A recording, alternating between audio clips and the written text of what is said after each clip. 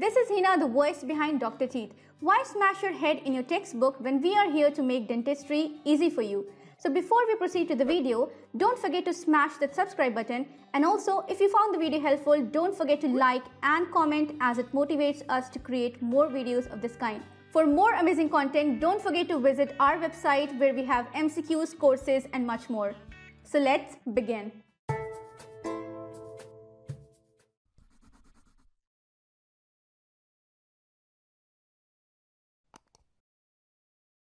Hello everyone, Assalamu alaikum. I hope you all are doing fine.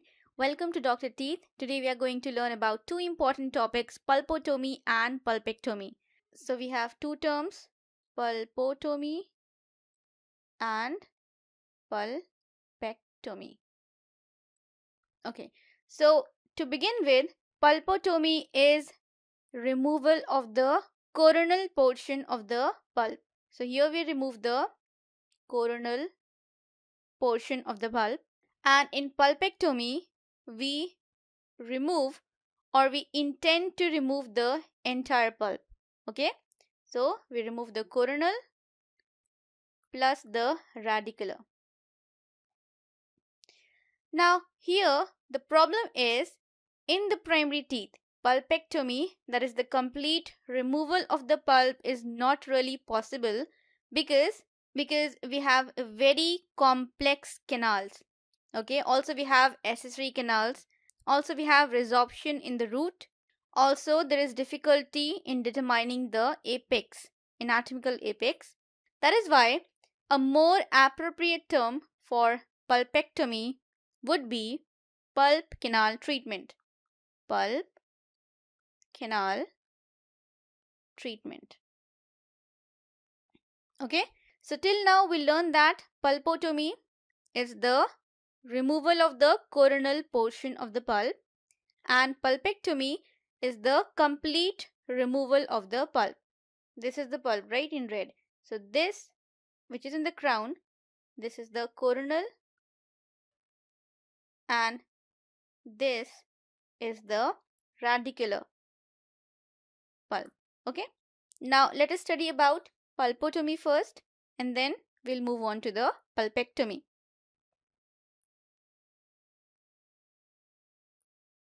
So what is the basic procedure we do in pulpotomy? We remove the coronal portion of the pulp, okay, and then we place a suitable medicine here or dressing here, and then if the tooth is asymptomatic, then we will give it a final restoration and stainless steel crown. So our objective here is to preserve this teeth. We want to maintain this tooth in a physiological condition, and also we want to preserve the vitality of the radicular pulp. So this pulp will be vital, still vital, but here we will remove the coronal portion. So pulpotomy, it can be defined as the complete removal of the coronal portion of the dental pulp, followed by placement of a suitable medicine or dressing that will promote healing and preserve the vitality of the tooth. Okay, we can say that we are cutting a part of the pulp, or we are dealing with amputation of the affected coronal portion of the pulp. Now, what are the indications of pulpotomy? What are the cases where we can safely do pulpotomy? When there is mechanical exposure of the primary teeth, a teeth where we have caries that is involving the coronal pulp, but the radicular pulp should be free of any inflammation. There should not be any abscess, fistula. The patient should be having a history of spontaneous pain.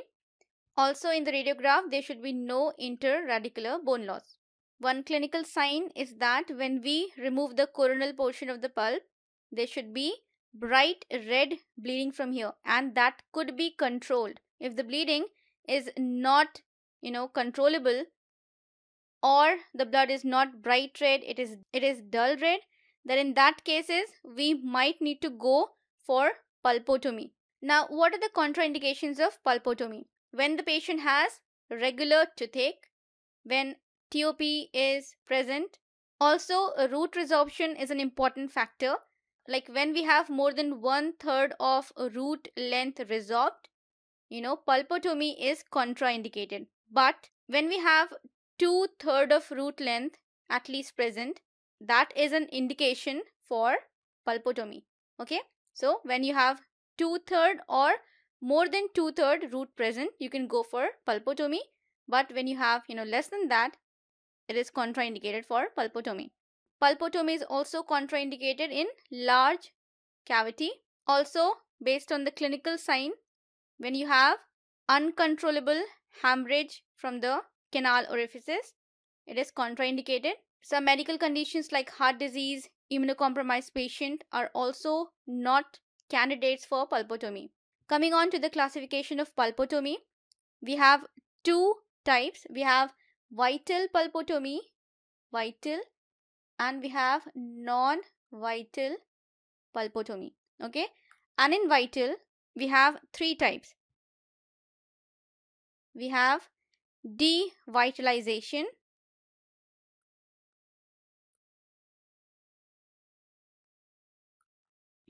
we have preservation,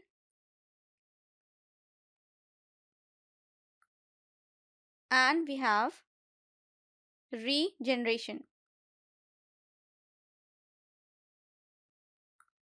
In non-vital we have just one, that is called the mortal pulpotomy.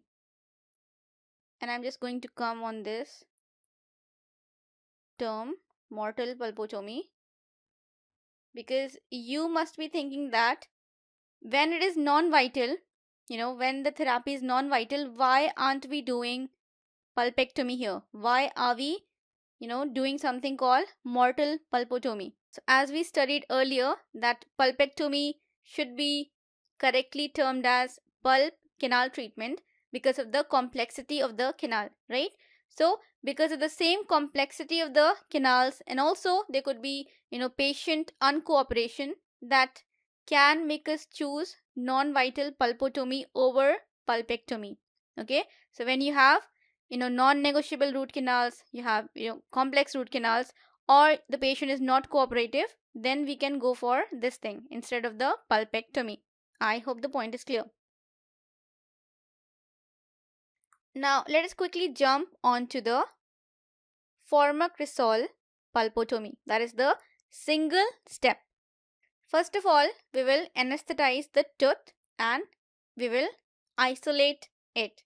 Then we will remove all the caries using a high speed straight fissure burr. Make sure at this stage you don't enter the pulp chamber. Then after we are done removing the caries, then we will remove the dentinal roof. Okay, you can use a slow speed here because we don't want to give trauma to the pulp. We want the pulp to face minimal trauma. That is why use a slow speed burr here. Now, since we would have an exposure by this time, we would enlarge this exposed area and we will de-roof the pulp chamber. Then we will remove any overhanging or ledges with the same slow speed round burr. Then take a spoon excavator and scoop out the coronal portion of the pulp. Okay. Then use saline to clean the pulp chamber and then place a cotton pellet to stop the bleeding. So at this time you can actually have the clinical sign whether pulpotomy is right here or not. If the blood is unstoppable, that is a contraindication for pulpotomy, right? So here, as we are going for pulpotomy, let us assume that the bleeding actually stopped. Then take a cotton pellet having Formocresol in it and place it here in the pulp chamber for 4 minutes. Above this pellet, place one more cotton pellet so that this Formocresol does not or has no chances of, touching the surrounding tissues. Then we can remove the cotton pellets and check for fixation. Two indicators of fixation are the brownish discoloration of the pellet as well as the pulp stump. Then place ZOE cement here in the chamber and recall the patient after 1 week, and if the patient is asymptomatic, we will restore it with a permanent restoration, and then place a stainless steel crown. So this was the method for the Formocresol pulpotomy. We also have a modified Formocresol pulpotomy.